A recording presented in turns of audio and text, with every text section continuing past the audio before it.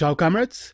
Today we are looking at yet another amazing and this time native Android port of Ocarina of Time decompilation, Ship of Harkinian. We are looking at the installation and then we are checking out all the new features, so let's get cracking!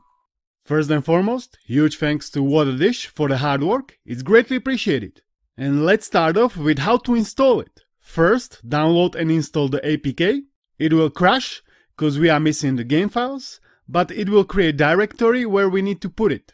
Second, get the compatible ROM. I got PAL version 1.1. You can also use this website that can check if your version is compatible. Third, download the zip file, extract it and run the exe. And when it asks for ROM, choose the path to wherever you put it.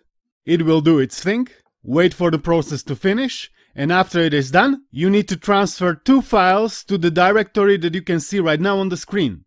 If it crashes or if you encounter any errors, check again if you've got compatible ROM, and you can also check FAQ on the official GitHub release page. Link for it is down below.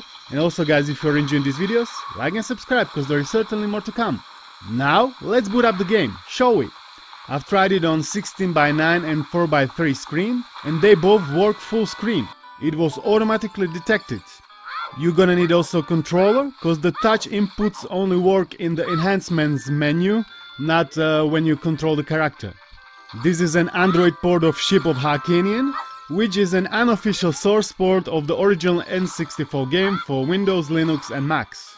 And it was all possible cause the game was successfully decompiled in March 2022.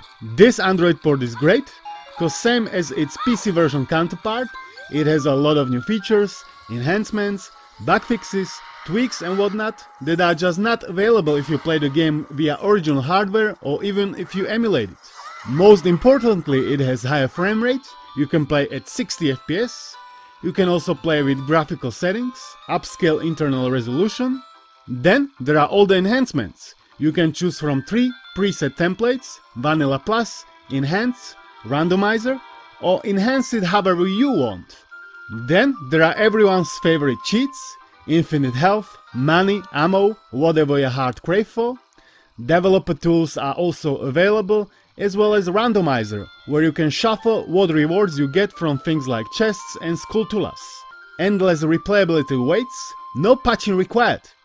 Clearly I've skipped over many features, because this is not a comprehensive guide, but just a first look at a brand new and extraordinary Android port.